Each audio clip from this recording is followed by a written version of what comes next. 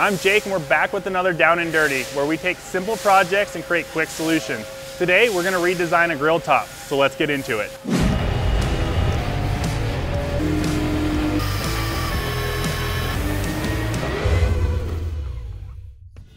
So the only thing that we need from the old grill is the overall dimensions in this radius, since it's going to go inside the top of the barbecue. So I went ahead and took those already, and let's go straight to the CAD. We're going to start with just a simple rectangle. We're going to use a center rectangle. And we put in our dimensions of 17.3 and 17.3. So now we have our overall size of our grade. We're going to add some corner radiuses here. And I went ahead and took those measurements also already. And that is 2.875. So now we have the overall dimensions of our grill laid out. What we're gonna go ahead and do is create a border that's gonna be the outside of the top. And then we're gonna create a hex pattern on the inside, which will be a new interesting way of doing a grill top. And then we'll do a little fancy SVG work. So to create that outside border, we're just gonna create an offset. We're gonna move it in. We're gonna create a 1/2 inch border on the outside. And we're gonna go ahead and actually extrude this now. So 0.125. There we go.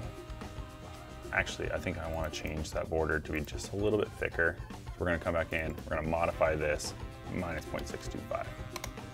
So just a little bit thicker. When I finish sketch, it goes ahead and automatically updates our extrusion. Now we're gonna create a new sketch. We're gonna create it on here.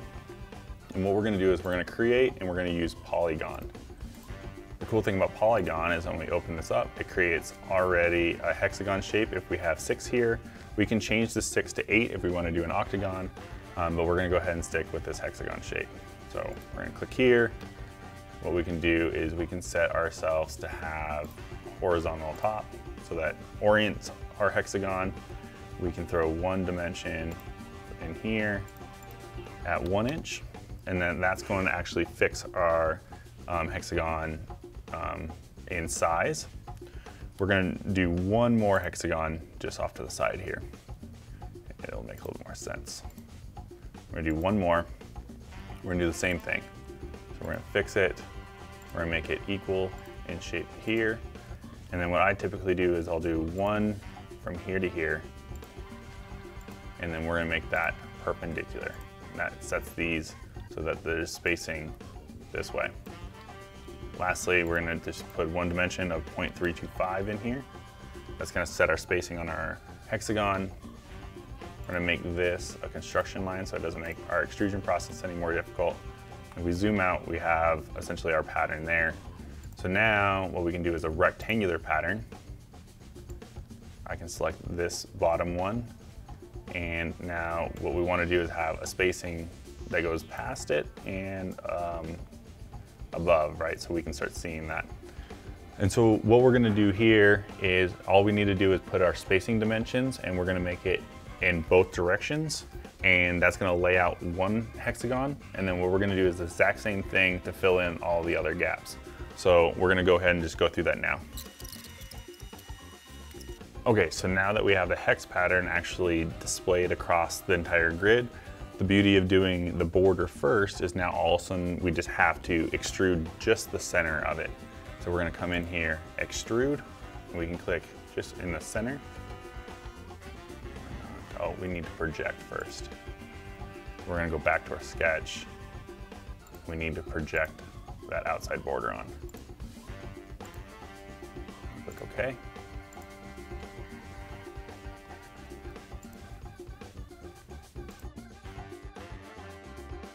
Okay, now we have this beautiful hex pattern is now projected inside of our border. We're gonna go ahead and rotate that up. And we can see here, we just need to bring this up. What I'm gonna do is just create 2 object, click here, and click OK. So now that we have the hex pattern set, we're gonna put one more polygon in the center of this that we can put our logo through it with using an SVG.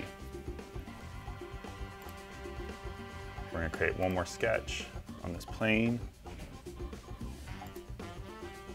Select polygon. Boom. And what we're gonna do is we wanna orient it the same way.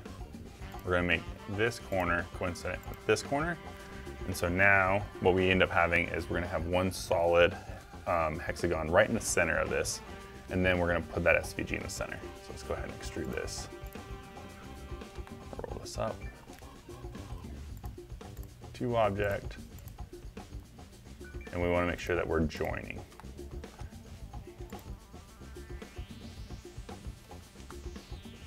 Now we have that beautiful center point. So the last thing that we want to do is add an SVG file, which is a typical file that we get from graphic designers.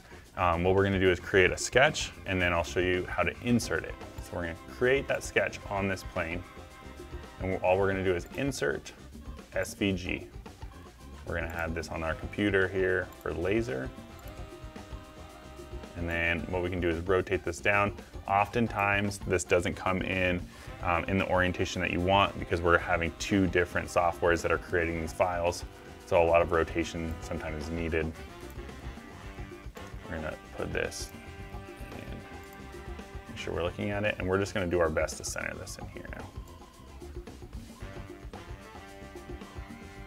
That's pretty good.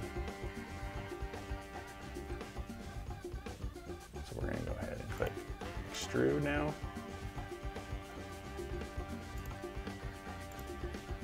We're going to extrude each one of these features.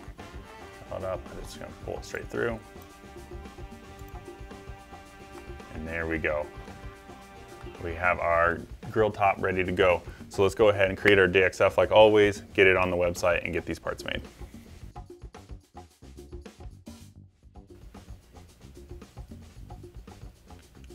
So we're going to verify 17.3 looks correct.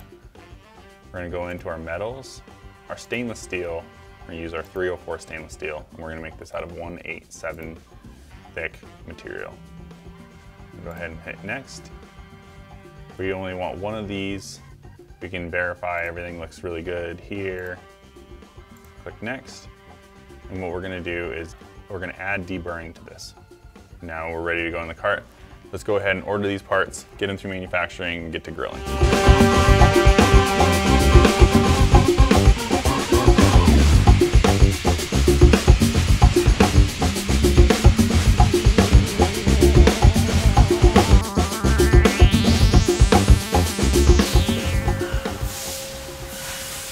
Now that is what I call a down and dirty grill. For more information on stainless steel, check out the link below. I'm gonna get grilling. Thanks for watching. Stay tuned for more.